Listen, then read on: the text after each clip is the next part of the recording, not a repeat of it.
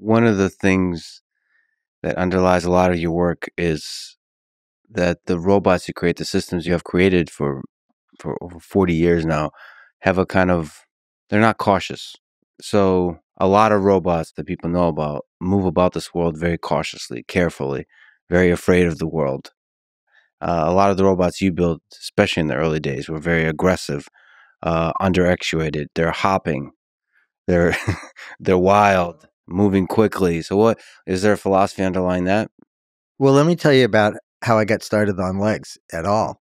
I When I was still a graduate student, I went to a conference. It was a biological legged locomotion conference, and I think it was in Philadelphia. So it was all biomechanics people, researchers who would look at muscle and maybe neurons and things like that. They weren't so much computational people, but they were more biomechanics. And maybe there were 1,000 people there. And I went to a talk. One of the talks, all the talks were about the body of either animals or people and respiration, things like that. But one talk was by a robotics guy, and he showed a 6-legged robot that walked very slowly. It always had at least 3 feet on the ground, so it worked like a table or a chair with tripod stability, and it moved really slowly. And I just looked at that and said, "Wow, that's wrong. That's not anything like how people and animals work, because we bounce and fly. We have to predict what's going to happen in order to keep our balance when we're taking a running step or something like that. We use the springiness in our legs, our muscles and our tendons and things like that as part of the story. The energy circulates. We don't just throw it away every time. So I'm not sure I understood all that when I first saw it, but I definitely got inspired to say, let's try the opposite. And I didn't have a clue as to how to make a hopping robot work. Not balanced in 3D. In fact, when I started, it was all just about the energy of bouncing, and I was going to have a springy thing in the leg and some actuator so that you could get an energy regime going of bouncing. And the idea that balance was an important part of it didn't come until a little later. And then, I made the one-legged, the pogo stick robots. Now I think that we need to do that in manipulation. If you look at robot manipulation, a community has been working on it for 50 years. We're nowhere near human levels of manipulation. I mean, we can, it's come along, but I think it's all too safe. And I think trying to break out of that safety thing of static grasping, if you look at a lot of work that goes on, it's about the geometry of the part, and then you figure out how to move your hand so that you can position it with respect to that, and then you grasp it carefully, and then you move it. Well, that's not anything like how people and animals work, We juggle in our hands. We hold multiple objects and can sort them. So now, to be fair, being more aggressive is going to mean things aren't going to work very well for a while. So it's a longer term approach to the problem. But that's just theory now. Maybe that won't pay off, but that's sort of how I'm trying to think about it, trying to encourage our group to go at it. Well, yeah, I mean, we'll talk about what it means to what is the actual thing we're trying to optimize for a robot. Sometimes, especially with human robot interaction, maybe flaws is a good thing. Perfection is not necessarily the right thing to be chasing. Just like you said, maybe being good at fumbling an object, being good at fumbling might be the right thing to optimize versus perfect modeling of the object and perfect movement of the arm to grasp that object. Because maybe perfection is not supposed to exist in the real world. I don't know if you know my friend Matt Mason, who is the director of the Robotics Institute at Carnegie Mellon, and we go back to graduate school together. But he analyzed a movie of Julia Childs doing a cooking thing. And she did, I think he said something like there were 40 different ways that she handled a thing, and none of them was grasping. She would nudge, roll, flatten with her, knife, things like that. And none of them was grasping. So, okay, let's go back to the early days. First of all, sure. you've created and led the leg lab, the legendary leg lab at MIT. So what was that first hopping robot? But first of all, the leg lab actually started at Carnegie Mellon. Carnegie Mellon. So I was a professor there starting in 1980. about 1986. And so that's where the first hopping machines were built, starting, I guess we got the first one working in about 1982, something like that. That was a simplified one. Then we got a three-dimensional one in 1983.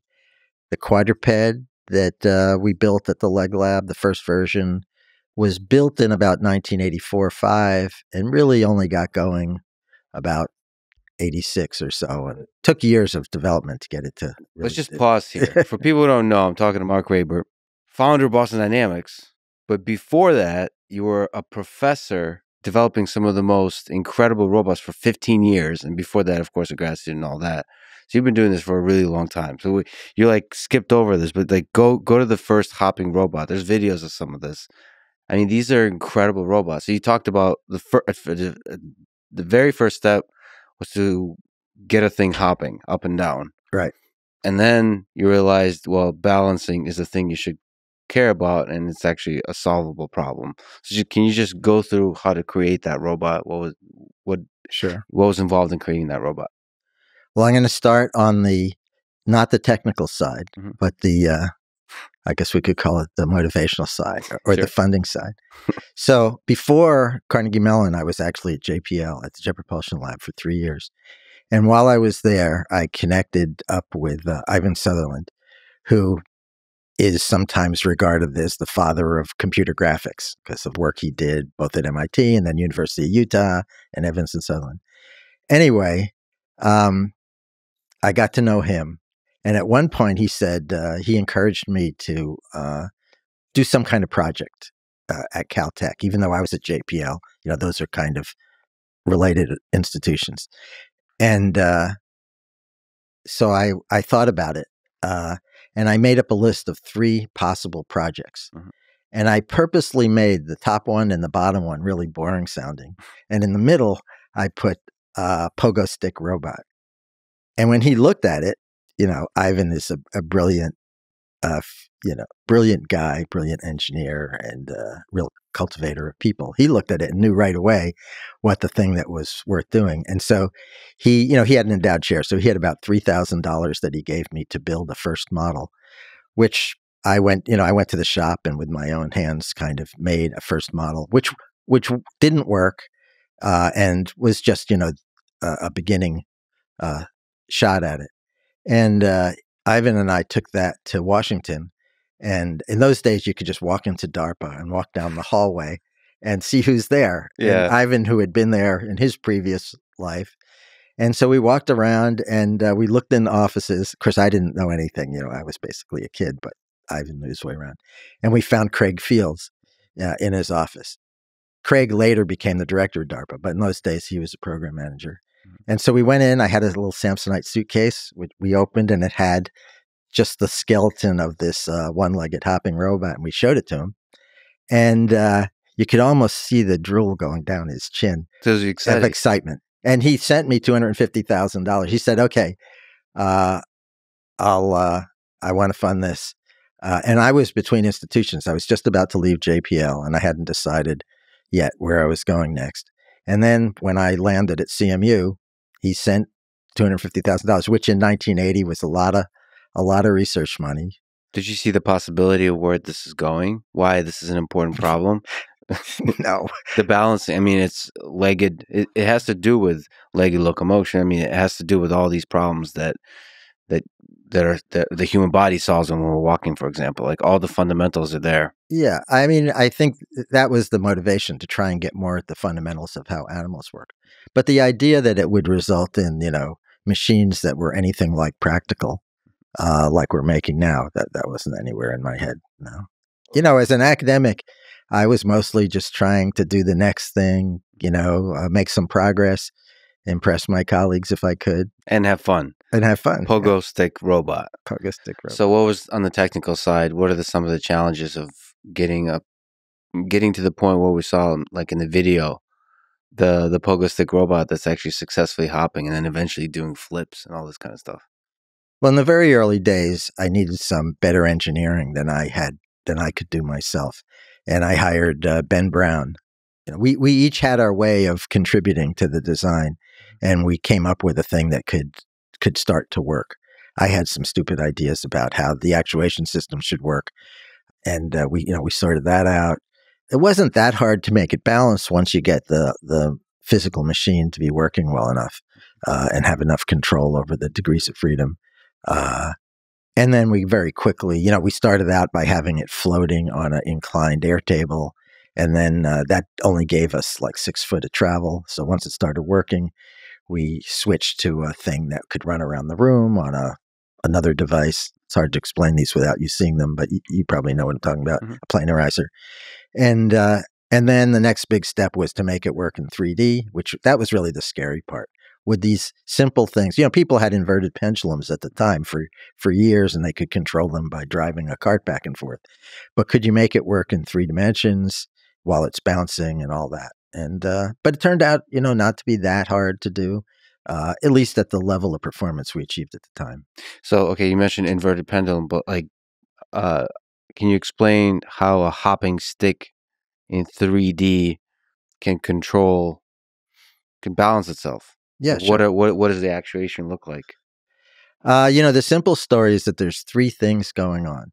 There's something making it bounce, and we had a system that was estimating how high the robot was off the ground, and using that, there's energy that can be in 3 places in a pogo stick. One is in the spring, one is in the altitude, and the other is in the velocity.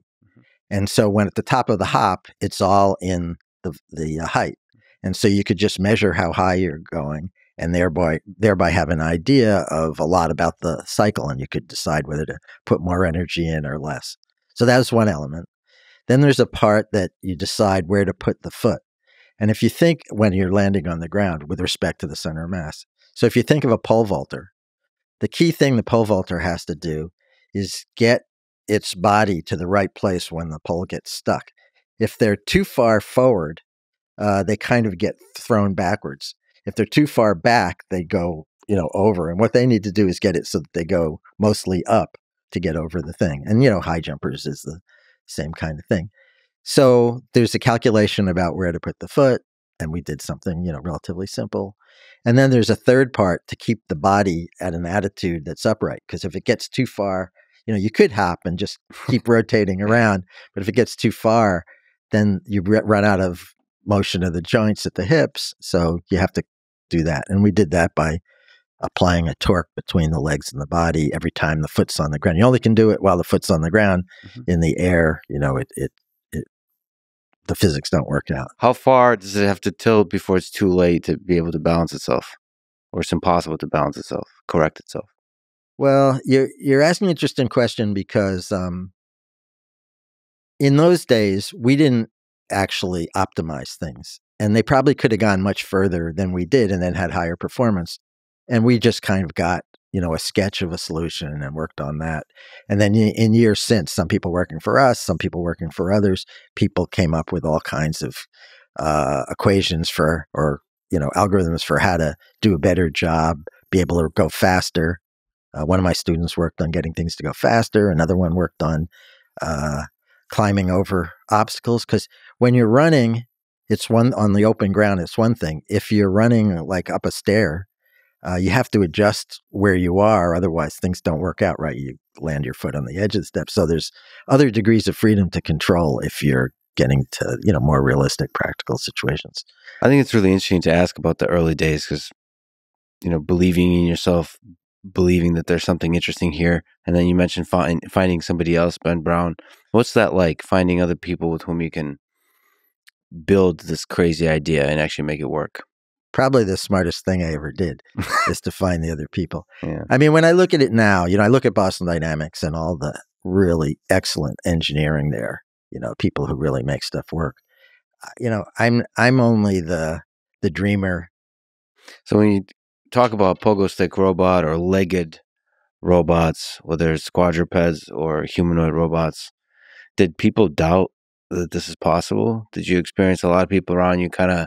I don't know if they doubted whether it was possible, but I think they thought it was a waste of time. Oh, it's not even an interesting problem. I think for a lot of people, people who were, I think it's been both though. Some people I think I felt like they were saying, "Oh, why are you wasting your time on this stupid problem?" But then I've been at many things where people have told me it's been an inspiration to go out and attack these harder things, and I think it has turned out. I think legged locomotion has turned out to be a useful thing.